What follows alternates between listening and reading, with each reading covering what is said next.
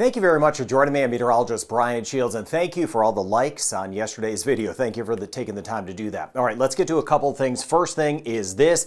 This is Ernesto. Winds right now are at 85 miles per hour. That's about 137 kilometers an hour, and it will get stronger some. Now, looking at it closely, here are the Turks and Caicos and Bahamas. Here's Florida, all to the east in over water, but this is headed to Bermuda and close to eastern Canada. I want to get into the eventual impacts, but a little bit of dry air sneaking in. You see this almost yellow shading or even this blue shading in here. That's good news that we're getting some dry air that's in this. It's slowing down some of the strengthening. Of course, I don't want it to strengthen at all, but it is going to strengthen a bit more. But the dry air sneaking in here is better, just slower some of that strengthening. I want to get into the specifics for Bermuda. All islands matter, big or small, when it comes to the weather. I don't care if there's one person on the island or thousands. I want to track it for you for safety's sake. Here's the bigger picture. Gulf, pretty quiet. Been watching scattered showers and storms. Nicaragua, even had a couple in Belize.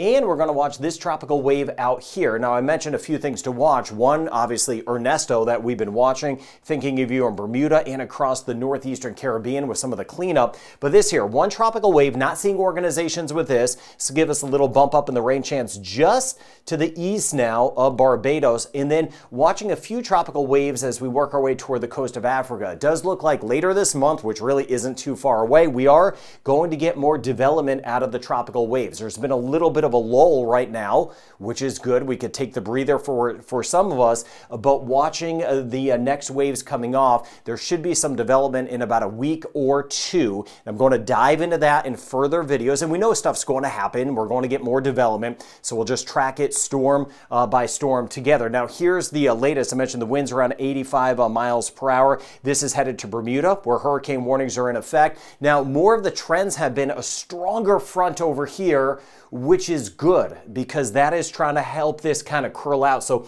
Cape Breton, for example, some of the information, some of what I've been seeing in the environment has been a little bit better, but still it's going to be a very close call. Atlantic region of Canada, in Newfoundland for some stronger winds. I'll highlight that in a moment, but in the short term, the models have this very close, if not on top of Bermuda. So let me start wide, and then I want to zoom down with some of the winds. So you can see here, here's Bermuda right here. I'm going to zoom down in a moment. You see here, this is the American model. The models are pretty similar. Some have the center on top of Bermuda, some just east, some west. Still wait and see, but we're going to see those impacts moving in, especially later on Friday, later tomorrow. The tropical storm impacts move in tomorrow night into early overnight, tomorrow night into early Saturday. The hurricane impacts right on top of Bermuda. We're going to have hurricane conditions moving in. I'll highlight the winds that I'm seeing with this. So this is by Saturday morning, and then as we work our way through Saturday, it'll gradually start to lift to the north through the morning hours. Still the hurricane conditions on Saturday in Bermuda, and then as we hit Saturday afternoon, this will start to lift to the north. Conditions will start to get better, and then watching down the road, here's Cape Breton, for example. As you get over toward Nova Scotia, it should be just to the south. Still, I'm not positive, so we're watching it closely, but I am more concerned, less concerned with Cape Breton. Take that with a grain of salt. I'm concerned about everyone, as you know, but it's looking a little bit better, but getting closer to a Newfoundland, kind of this curl. I just need it to curl a little bit more and stay over water, but as of now, it looks like we're going to at least get some stronger winds in at least the southern end of Newfoundland as we work our way into Monday and potentially into Tuesday, and then that will move. But that's the front we're watching. We just need this front to stay strong and almost speed up. So there is some better news as we work our way toward Canada, which I'll highlight in a moment. But here is Bermuda right here, right? These are the winds, kilometers an hour and miles per hour in this map. Let me stop it here. This is overnight tomorrow night. So this is midnight. We get into Friday night, early Saturday. You see here's Bermuda here, the strong hurricane winds. You see that yellow shading there? Those are winds of 90 miles per hour or 145 kilometers an hour. This is the center of it. The American model has it almost moving right on top of Bermuda with a direct hit. The worst weather, of course, right around that eye wall that will be possible. So we're looking at the potential of that direct hit in Bermuda. So we're taking those precautions. Bermuda does this so well during the hurricane season, just kind of locks everything down, gets super ready, and then this will lift to the north. This is by Saturday afternoon. Still some gusty winds, but that eye wall, that's what I'm really hoping avoids Bermuda. Right now it looks like, not sure which side of the eye wall, but right now that's what we need to prepare for. The eye wall has the strongest winds, and as of now, it looks like almost all of the models have at least a piece of that catching Bermuda, which is not great, obviously. Still some time that this could shift a little bit more, but right now we're going to see very strong winds moving in. And then here's the broad picture to show you what happens.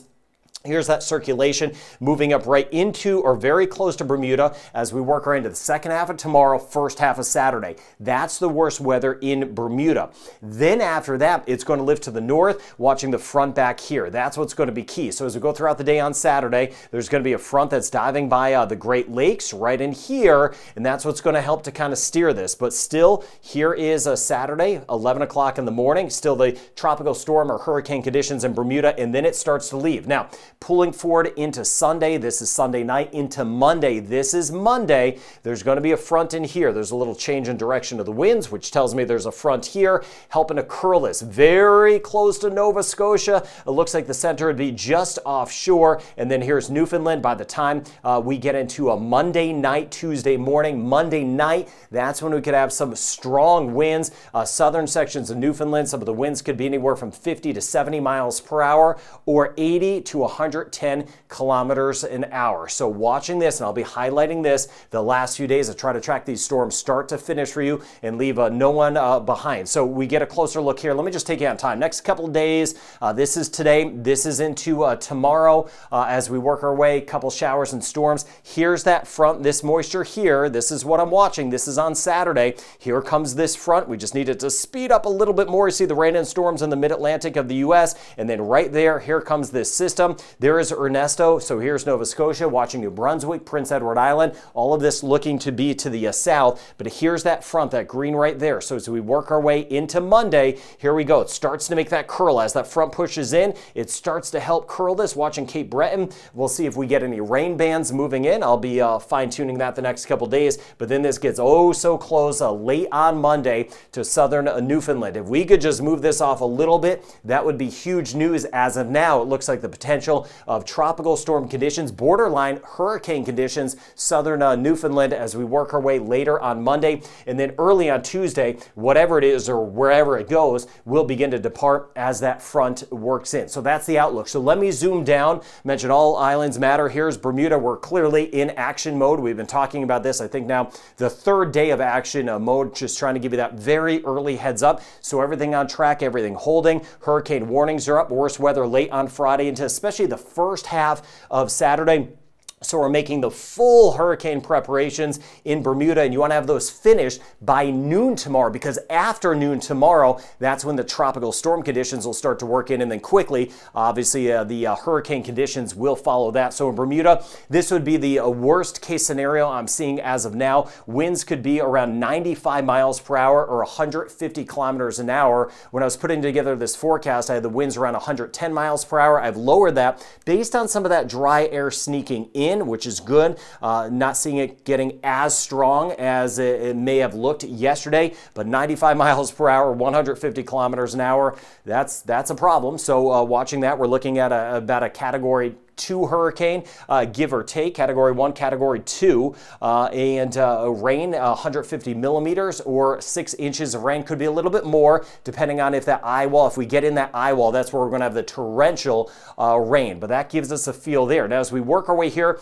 I've shrunk this mode. I know resources, time, that's money, that's just, you know, such a big issue. So I try to really kind of move this zone down as much as I can. I move this out of the Nova Scotia area, just really looking Newfoundland where we're in monitor mode, but that doesn't mean we're not really doing anything right now. We're starting those initial plans. We were hopefully starting that yesterday. What will we do tomorrow? If this looks like it's coming at us tomorrow, then we'll be in full action mode, but this could clip by, say, over toward St. John's. This track is going to change. We've seen it change. Yesterday morning it was looking a little bit worse for Nova Scotia. We've had some improvements over the last 24 hours with that front back to the west. As far as the strength goes, right now it's a Category 1, should become a Category 2. Almost everything doesn't show it a Category 3 at this point. That's because what I'm seeing, that dry air going in, so it's not getting as strong as quickly, and that is some good news. But we've still got a hurricane rolling right into Bermuda, and you see those seas that are going to be cranking up. This is later today. Those bright colors, 6 meters, or we're looking at over 25 feet in some spots. You see it right there, upwards of 30 feet plus near Bermuda, and this is as we work our way into Saturday. This is Saturday. Those swells moving in, the Bahamas back through the United States. What that means is we're going to see a dangerous risk of rip currents all across this area here as those swells move in, and then the seas are really going to be building. Seas are going to be a different story in Nova Scotia. Yeah, this doesn't look like it's going to roll right into us, but of course the elevated seas, there will be some coastal overwash and coastal flooding, and then of course watching on Monday to see how close this gets to Newfoundland. Now in the short term, Costa Rica, Panama, we've had a little bit more rain, and you can see here, here's Puerto Rico, Dominican Republic, Haiti, Turks and Caicos. Here it is. This is leaving, lifting up to the north, unfortunately headed to Bermuda. But as we get into tomorrow, I'm going to keep an eye on that tropical wave that's over here. The models aren't picking up on that too well, but I showed you at the beginning of the video, you can see that area of rain and storms, so that should bump up the rain chance for some of us. Say Barbados, St. Lucia, could get some scattered showers and storms. St. Vincent, the Grenadines down through Trinidad and Tobago. This is on Saturday, but a little lull in the tropical action in the Caribbean. But at this point, I'm going to start to be able to see what's going on near Africa and start to get a handle on those new tropical waves that some of them will develop. We know that, and then I'll be tracking those and letting you know from Trinidad back through Jamaica, Belize, where those may eventually go. As far as the rain is concerned, this is really spotty. Of course, you see the heavier rain over the water where Ernesto is.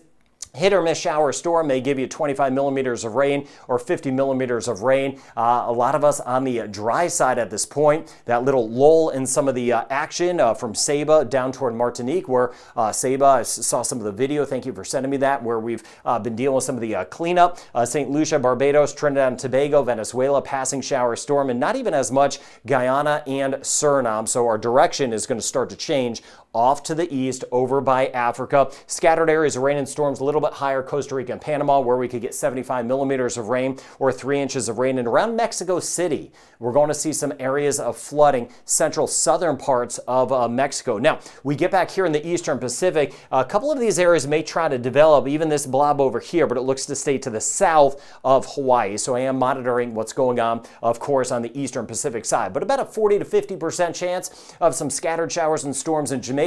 Cayman Islands, we're going to see about a 30% chance the next few days. Trinidad and Tobago, rain chance about 40 to 50%, and we'll see that again in Barbados, watching that next little tropical wave moving in. Fortunately not developed. Watching St. Lucia for some scattered showers and storms. A passing shower storm possible in Grenada, and we get back towards St. Vincent, the Grenadines, about a 50% chance. So not a guarantee we get rain. 30% chance in Martinique, Dominica, 30 to about 50% chance the next few days, and a 30 to 40% chance in Guadeloupe. Rain chance only 20% chance Antigua and Bermuda today. Could get a passing shower tomorrow. St. Kitts, Nevis, and Montserrat. The next 3 days on the low side. Next couple days on the low side. Anguilla and St. Bart's. 20 to 30% chance St. Martin, Saba, and Statia. Next couple days in Puerto Rico. Drier with that action up to the north. Of course, the seas are still very elevated. U.S. and British Virgin Islands. Rain chance very low. Mainly dry. Bahamas also on the low side. Some dry air wrapping in around Ernesto for the Bahamas all the way down through the Turks and Caicos. Isolated shower storm in the Dominican Republic, and of course we are very hot. Haiti, rain chance stays minimal at 20%, and a 30% chance of a passing shower storm in Belize. We've had a couple of this morning and overnight in our southern sections. Aruba, Curacao, and Bonaire, we are mainly dry over at least the next 3 days. Guyana, the rain chance has dropped off, and it has definitely dropped off in Suriname. We're only looking at a 20% chance. Isolated shower storm the next 3 days in Cuba. Costa Rica and Panama, that's where we're still seeing some areas of rain around. 30 to 40% chance in Nicaragua, and a 30 to 40% chance over the next 3 days as we get back toward Honduras. Rain chance Guatemala and El Salvador, about a 60% chance. Monitoring some areas of flooding around Mexico City. Rain chance in the Yucatan, 30 to 50% the next couple of days.